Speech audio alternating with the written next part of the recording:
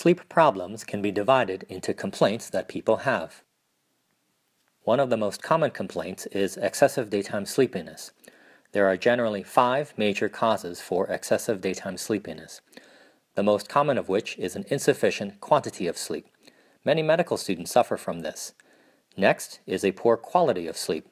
Environmental disturbances such as light, partner, pet, or other intrinsic sleep disorders such as sleep apnea or periodic limb movement disorder could be involved.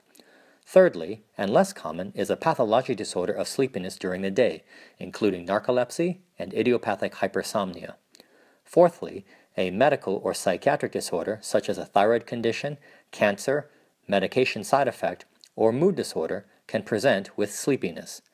Finally, a circadian rhythm disorder such as shift work or jet lag could also be a culprit. On the other hand, sometimes patients complain of difficulties initiating or maintaining sleep, or insomnia.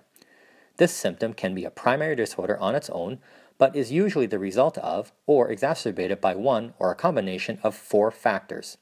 1. An acute stressor. This is a common culprit in many cases of insomnia, but often is comorbid with other factors.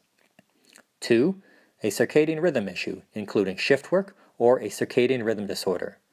3. A medical or neurologic condition. Common culprits include medications or substances such as caffeine, alcohol, a thyroid problem, or other potential medical disorders. And 4. A psychiatric condition, especially mood or anxiety disorders. Lastly, another presentation could be an unusual behavior at night.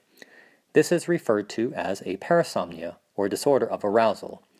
These are often classified according to what stage of sleep they emerge from.